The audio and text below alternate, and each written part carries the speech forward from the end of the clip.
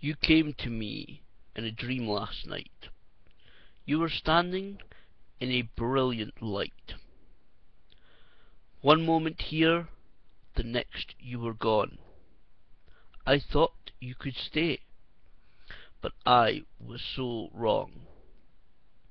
Tonight, WWE's Tables, Ladders and Chairs pay-per-view from Houston, Texas will see WWE Champion Randy Orton face off against World Heavyweight Champion John Cena in the Tables, Ladders and Chairs match to unify both WWE and World Heavyweight Championships.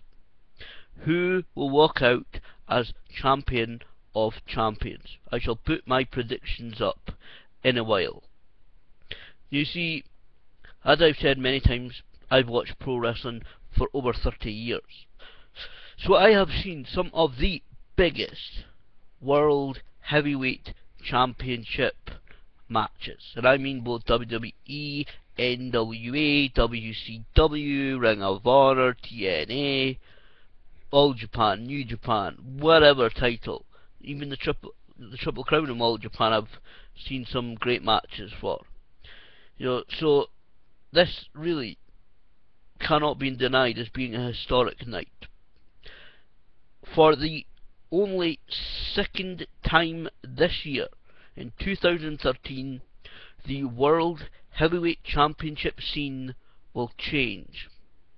What was the first change? The first change was All Japan, that Triple Crown being made into one belt, where previously it had been 3 championship belts.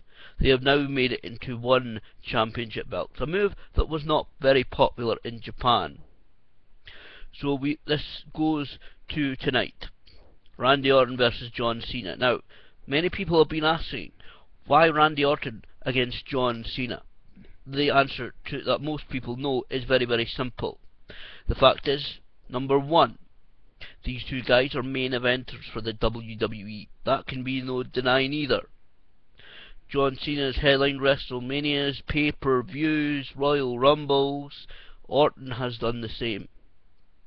The second, and I think, in my mind, the majority reason why it comes down to John Cena and Randy Orton, and not somebody like CM Punk or Daniel Bryan. That's still a match we've got to see.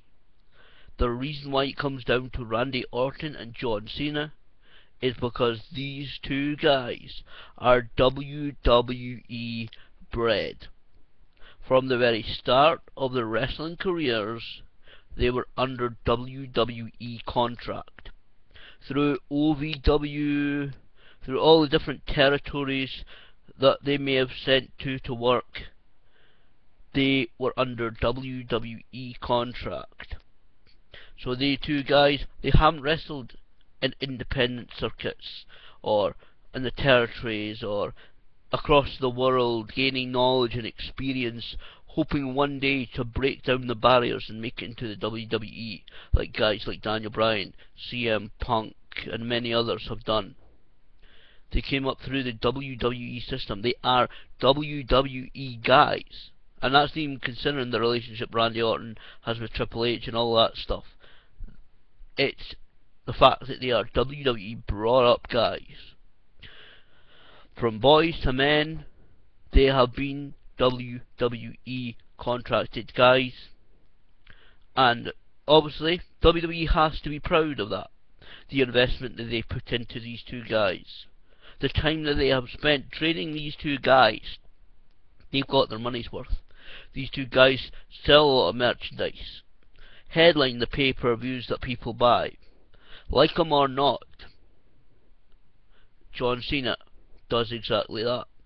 Sells a lot of merchandise, headlines the pay-per-views. Every comeback, and I don't like it, he gets a world title shot. The last couple of comebacks, World Heavyweight title match immediately. Randy Orton has not been quite the same in coming back, but he does sell a lot of merchandise. You look at the figures. As I said, he is slightly more popular than John Cena. But it comes down to tonight, the World Heavyweight title versus WWE title. Now, I'm going to go out on a limb here, because I'm going to say that this outcome, and I'm still trying to decide who to choose for the win, which is why I'll put the predictions up in a little while after I finish doing the video, is that I'm kind of saddened by tonight, because I grew up watching WCW, which means, again, this. And I know this is a WWE replica belt. This is one of the WWE replica belts, because that's I bought it when I could afford it. This belt, this design of belt, it's called Big Gold Belt. And this was the belt that I grew up watching as my world title, because I watched WCW more than WWE. So, especially in those days when the NWA in the late mid to late 80s and early 90s, when WCW was still with the NWA, travelled all around the world. When you read Ric Flair's book, going to Japan, Korea, Germany, all across the world, he went and defended this belt. And this belt was the one that's been worn by Sting, Vader, Kim Nash, Bret Hart, so on. Lex Luger even held the belt. Ignore idiot actors. But, you see, this belt is the one that's going to disappear. They brought out, just a few months ago, a new WWE Championship belt. I do not have a replica of that, unfortunately I cannot afford it. But, that indicates one thing. Not only that, but the recent events. Check WWE.com. They announced California is hosting WrestleMania 31. You look at all the promotional material, Google it, search for it, look through all the publicity material for WrestleMania 31, and you will see what is right there front and center: the new WWE Championship belt. Which means one thing, and of course it is the WWE. As I've said before, branding in the WWE is so important to the company, as it is to any company, but particularly WWE. They're very, very careful about their branding. They don't want somebody to say, you're your World Wrestling Champion of which company. They want you to think, well, to know, in fact, not just think, but to know that that person right there, whether it be John Cena, Randy Orton, Daniel Bryan, Seth Rollins, Dean Ambrose, Roman Reigns, whatever the person is, even Fandango, if they were to hold a world title, you look at them, you look at that belt, and you know exactly which company that they are the champion of. WWE. So tonight, sadly, is the last night for the big gold belt. That I can promise you. I do hope that this match ends up in a decisive victory.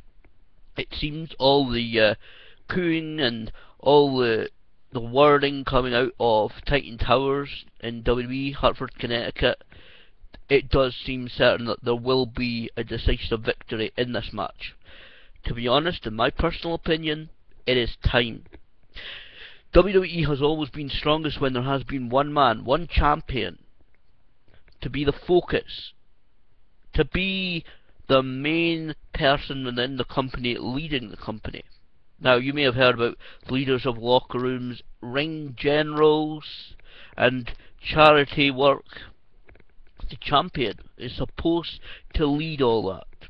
The champion is supposed to be the person responsible for the pay-per-view buys, the attendance figures, for how many people actually physically attend the events. If you've got a strong champion, you'll have a strong attendance, strong buy rate, strong merchandise sales, everything like that.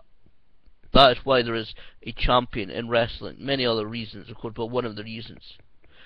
So in my personal opinion, I do think it is time for the WWE to become with a single champion once more. To become with one person holding the championship. To be honest, I think it would refresh things. I know that WWE does not have the as strong really roster of main eventers it did in the 1990s, in the Attitude Era. The Shawn Michaels, The Rock, Steve Austin, Undertaker, even Mick Foley as Mankind or Dude Love. But I do feel it is time for the WWE to have one man, one champion, one focal point, one person who they can point to. Again, look at the records. The WWE has been strongest when it's had guys like superstar Billy Graham, Bob Backlund, the Iron Sheik, and of course Hulk Hogan as a single world champion. So tonight, it's history in the making. In the UK, I don't know about anywhere else. In America, I know it's box office, but in the UK, it is on Sky Sports 4, 1 AM, so it's really on tomorrow.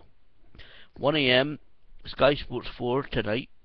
That's 4 and HD4, of course. So I shall be sitting there tonight watching the end. The end is here for the WWE's World Heavyweight Championship. The big gold belt will be retired after tonight. Again, I hope we do get a decisive victory, a one single champion, and tomorrow night on Raw we will see, hopefully, the new champion come out with just the WWE Championship belt.